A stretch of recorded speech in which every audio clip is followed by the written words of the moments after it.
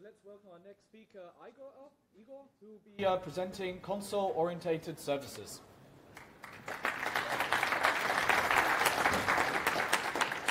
Hi guys.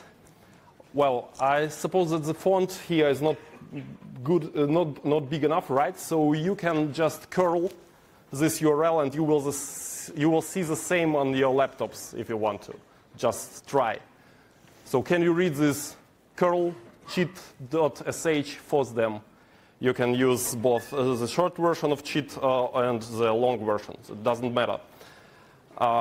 And if you use this loop, you can constantly update the content of your terminal with enter. Streaming is possible too, so it could be possible to even stream this presentation to your laptops using curl. And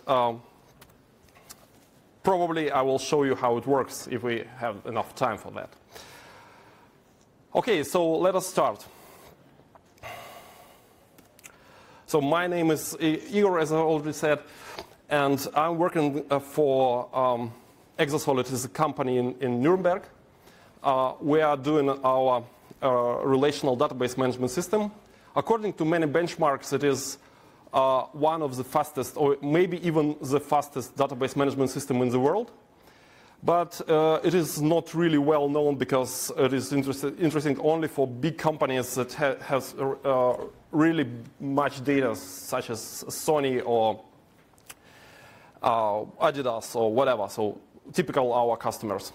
But if you want to read about it, just Google, and you will find out a lot of interesting things.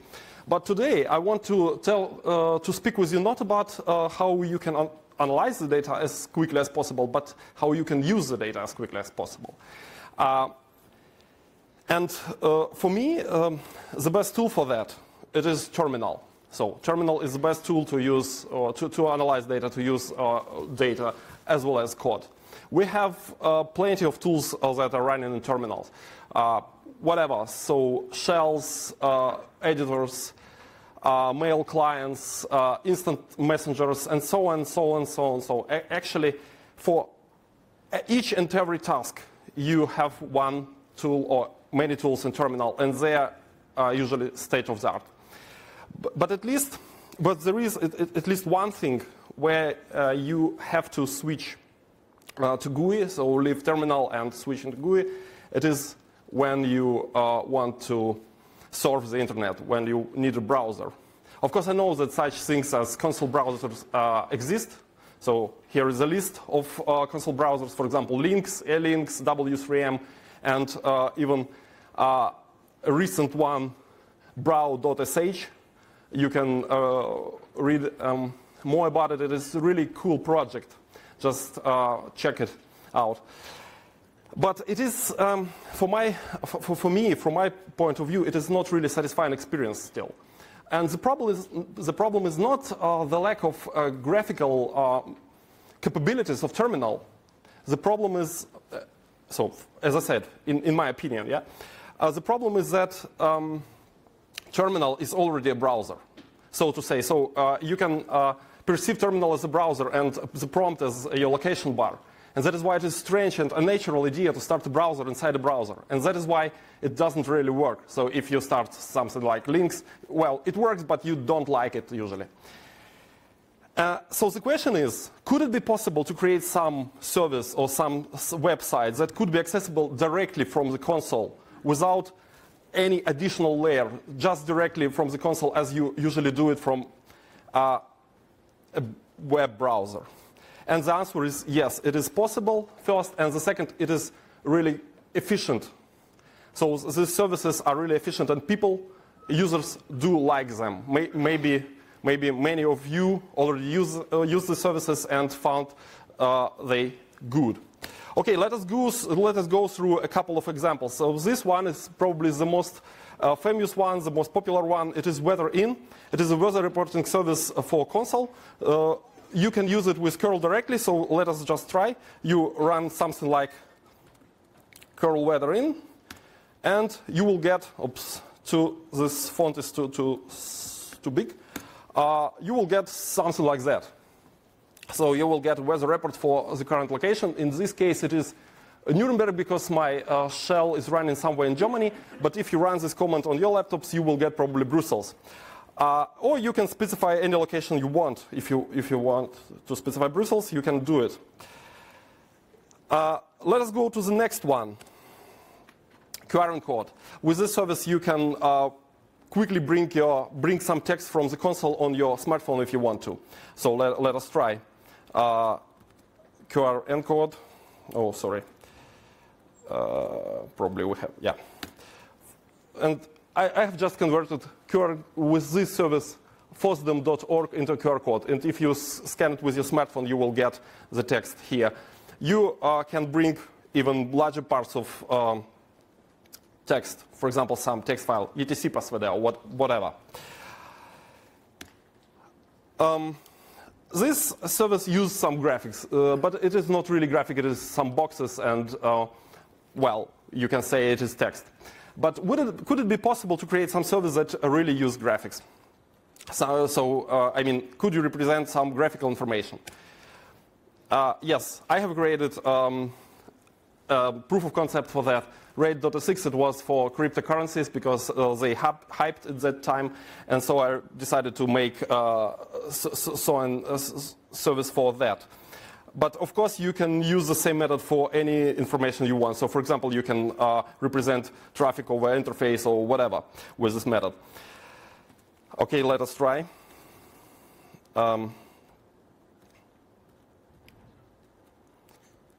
Where is it?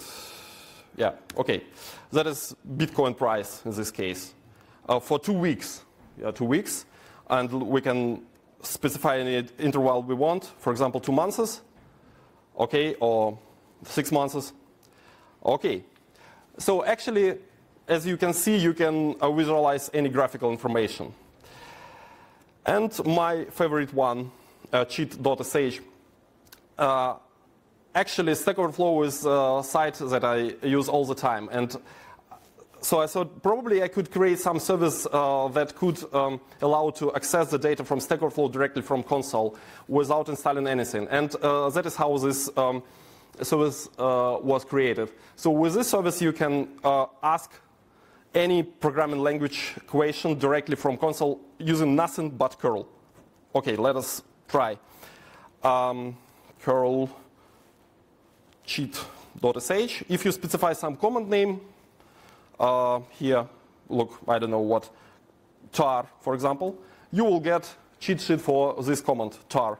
If you specify programming language, for example, Python, and then some question, so let us try, Python, and then, well, I don't know, create empty file, for example, yeah?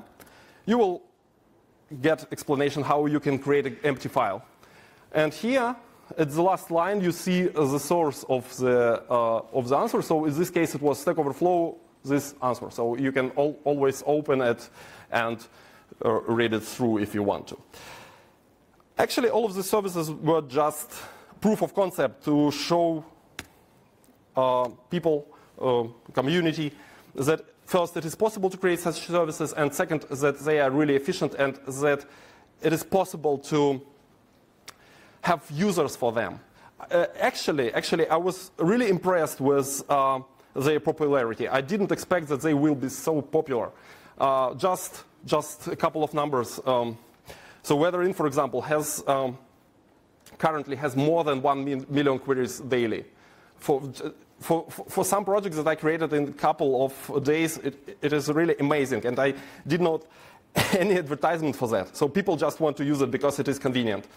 The same number of queries for rate.sx, so 1 million queries daily.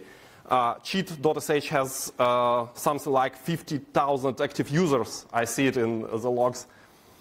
And you can check the popularity on GitHub, the number of stars and things like that. And that is not because the services are, so I mean, this particular services are so cool, but because the approach does work. So that means that you can try to create something like that and you will see that people want to use it. It is really easy to create services like that, but I hope that it will be even easier in the future because we are working on special framework for that. It's called correlator. That is a framework by means of what you can convert any Unix or Linux program into a console-oriented service, or you can use it as an adapter for an existing web service. Okay, that is my Twitter if you want to follow me and to see news about console-oriented services. And for the end, I want to show you a new proof of concept that I've created to demonstrate new possibilities of the services. So all of the services that we have seen before were not really interactive. So we we send queries, we get answers, and so on. Yeah, we could not work interactively with them. But the question is it theoretically possible to create a service that could be accessible with only curl and nothing except curl, and that would be really interactive? For example, some such, well, I don't know, game or something like that. Would it be possible or not? Okay, let us try. Of course, it is not yet possible with only one curl call, but it is possible, we will see it now, with just minimum of scripting. So if you use this small script, you can run this interactive application. In this case, it will be, okay, I will just execute it. Okay, that is what I do. So I execute this small script, but I could start it directly from the console, of course. And it doesn't work. What is the problem? Sorry.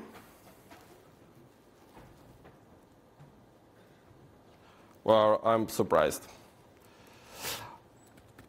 Okay, let me try here. Maybe it will work here.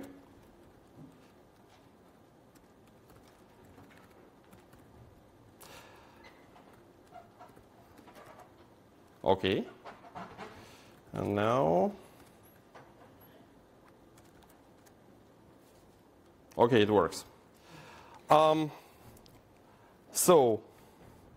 Okay, I should switch this debug information off, but as you can see, it is Tetris, and no, really, it works, but, well, not as good as I hoped. Okay, let us try again.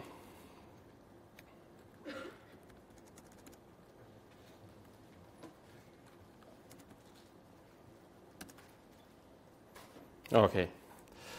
Sorry, the last trick was not really successful. But it doesn't matter. Because, well, someone is playing now. Okay. Oh, well, I will publish it in my Twitter as soon as it will work properly. Okay. So that is basically everything that I wanted, or better to say, planned for today. So if you have any questions, I would be happy to answer them. And thank you very much for your time.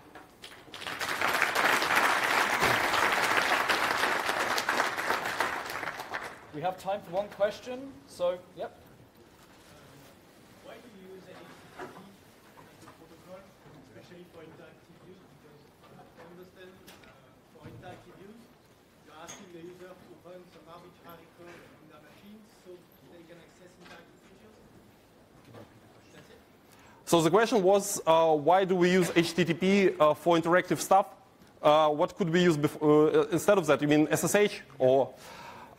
Yes, well, it is a good question. So the reasons for that is first that you want to have the same look and feel as usually in browser. So in browser you have HTTP, HTTPS, so you have URL, and you want to access URL.